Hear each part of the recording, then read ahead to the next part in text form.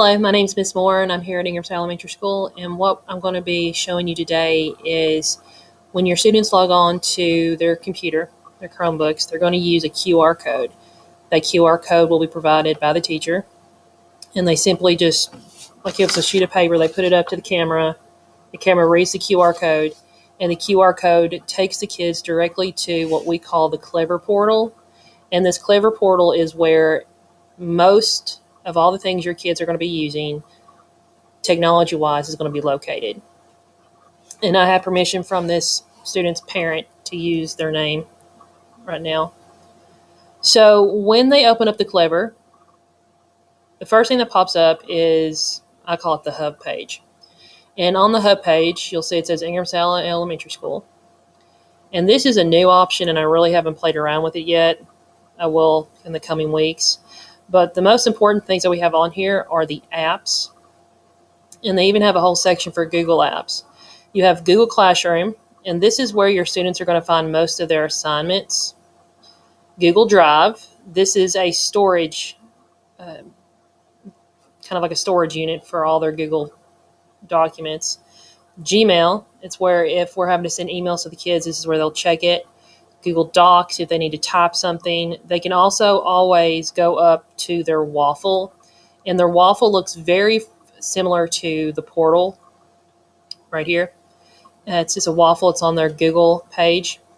They can click on it. They can go to Google Slides, Google Sheets, anything Google related. It can be found in that Waffle. So here are your Google apps. Now, these are apps that are used in the classroom. Different teachers use different things, but we have Achieve 3000 and Amplify. Both of these are used as ELA or reading apps. This will be, the Achieve 3000 will be something that teachers use to help supplement a skill that they're teaching in the classroom. Whereas Amplify is actually where the lessons are going to be coming from. They'll have Amplify. It has the student books that can actually be read aloud to them. That's very helpful. BrainPop is just a neat little place where they can go and learn about certain things. CK12 Foundation, it is where they can find, basically what it is like textbooks online. And if we were to refer to it, which I haven't yet. So Discovery Education, we don't tend to do that. This is a software that we use for assessments when we do like state testing or anything like that. We have to use this. The Edulastic, that is something that we may use down the road. iReady is our math system where the kids are going to be taking their diagnostic test first thing when they come, and then throughout the lessons, we'll refer to iReady for videos, for any help that you may have. And then like you have Mastery Connect, which we can use for testing. Just after I teach a skill, I may say, okay, let's go to Mastery Connect, take that little quiz. Okay, I see little Johnny mastered the quiz, but Janie didn't, so I need to work one-on-one more with Janie to get that skill. Myon is a great app for reading. This is where the books are read to. I'm sorry, let me start all over again. They read the books online, they're digital.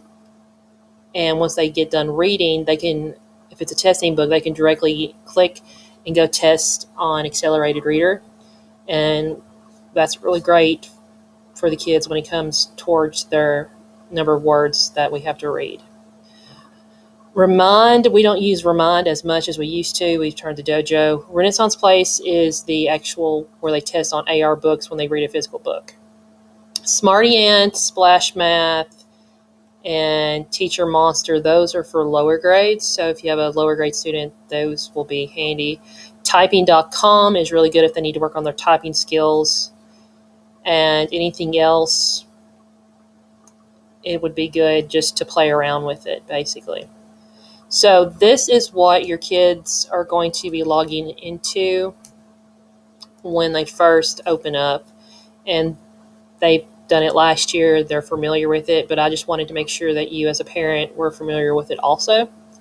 So if you have any questions, feel free to contact the teacher, me, or just the office, I guess. So that's it, and I'm looking forward to seeing your kids started. And once again, if you have any questions, just email me. It's riley.moore@lcss.us, and I will help you as best as I can. Thank you.